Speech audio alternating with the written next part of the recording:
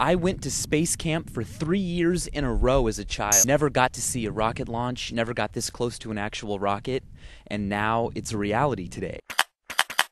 My name is Michael Stevens, and I created and host the YouTube channel Vsauce. It's a really fun channel where every week I create a video where I discuss the science, the physics and chemistry and psychology behind everyday questions. One of my favorite topics is outer space.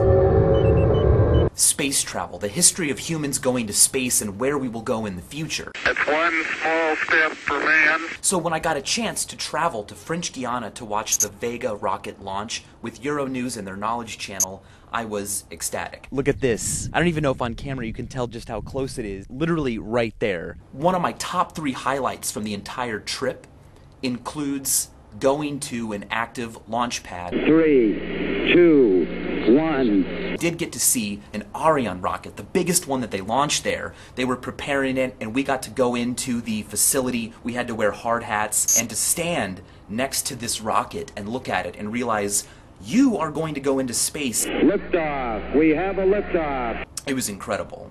I am now aware more than ever before of the reality of the space industry today.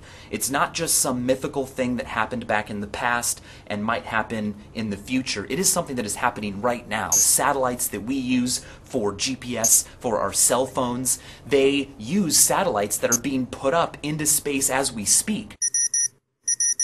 My only question now is, when can I go back? Because I really, really want to watch the Ariane rocket launch.